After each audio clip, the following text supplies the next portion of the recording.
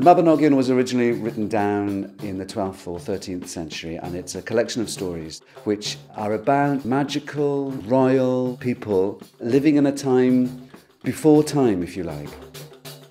It's the treasure of Welsh literature, and the stories have been handed down from time before time immemorial. Traditionally, the stories as well have been seen as kind of myths and fairy tales for children. Well, it really isn't like that at all. All of human endeavour and nature is in there. The more I look at them, the more I see, the more I find there's a lot of poetry and other stories that surround them. So they live in a whole weave of other stories and the landscape itself, which I find absolutely fascinating.